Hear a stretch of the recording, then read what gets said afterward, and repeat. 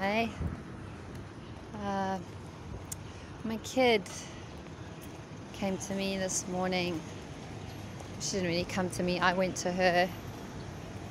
We're in a position where we're not in quarantine, but we're stuck outside of China, where we're meant to be returning to work, and been outside of China for like 6 months now. The thing is, so it's kind of difficult with schooling. Like, I'm online teaching, and my child's just at home, and she spends an inordinate amount of time on her tablet. Some of it's really good stuff, some of it's a lot of really cool games, some of it's music she's listening to. But I have attempted to do some home-ish schooling with a bit of maths and reading, etc.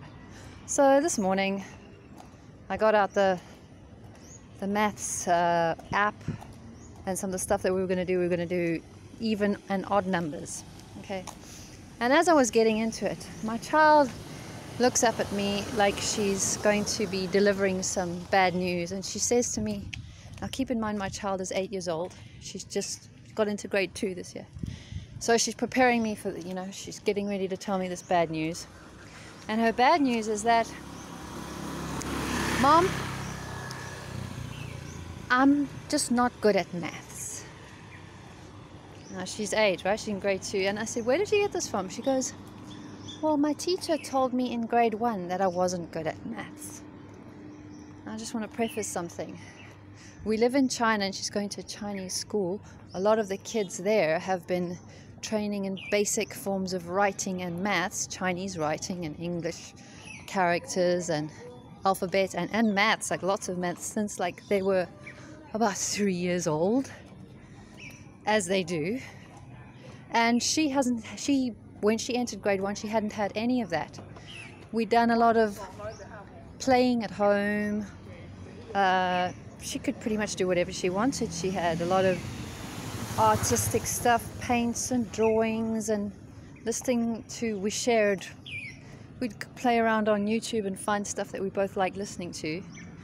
And then, we just did loads of different things, and I didn't discourage her from playing games. Because I actually think there's a way we learn from playing games. She had a lot of this, loads of other stuff. She did attend a kindergarten, sort of Montessori style, not exactly Montessori style kindergarten. And so she hadn't had any of the intensive academic training that the average Chinese child had. Her grade 1 maths teacher tells her, when she sees what she can do, she goes, oh, you're not good at maths. So basically now my child believes from grade 1 that she's inherently not good at maths. She doesn't have the goods. What does this mean? Basically, if I don't counter this, and I did counter it, if I don't counter it by telling her, hun, your maths teacher's opinion that you're bad at maths has nothing to do with your inherent ability. You're just inexperienced. You're inexperienced and you're new to it. Anyone who's new to something, anyone who's new to anything,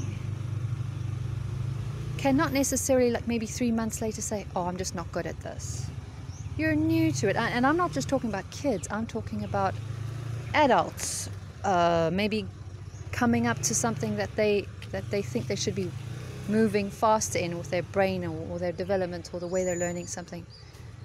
Be careful of saying you're just not good at something, or somebody else is just not good at something. Oh, they just don't have it in them.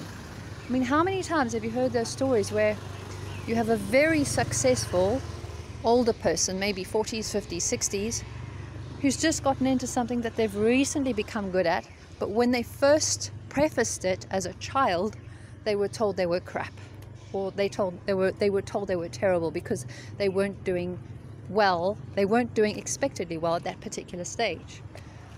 So I think we've really got to look at this. Be careful of what you say to people. Be careful of what you're telling them about what they're capable of. We don't know. We don't know what they're capable of. They don't even know what they're capable of. But if they keep working at it, they could get somewhere really amazing. So I sat my child down and I went through this with her. But basically, yeah, give yourselves and give other people like half a chance about this. Not everyone's going to have fantastic aptitudes with something immediately. If they don't pick it up, something of it up within like a couple of weeks, you can't prejudge them. We don't have authority on intelligence and how it works. Some people can start with something and do amazingly well really quickly, and others are more slow burn, you know, like slow burn learners. You can't just go, oh, you're not picking it up like with it like the other people, or you can't, you got obviously crap at this. Come on now. We know enough these days to know that we don't know everything, and especially about intelligence. That's changing all the time if you follow articles and studies on it. So go easy, don't prejudge. Be careful of prejudging someone, because if they hear a discouraging message at an important time in their growth or their development, that could stay with them for years, and it could affect how they approach things, how much courage they have to approach or challenge themselves with the next thing. Anyway, yeah, good luck with yourselves and what you're planning on learning new in the future and what you're thinking of trying. And good luck to your kids too. And be careful.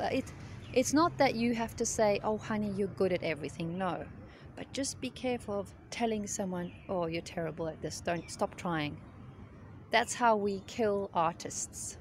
That's how we kill creatives. That's how we kill anyone who's just trying something for the first time. Take it easy. Take it easy on yourselves. Take it easy on your kids.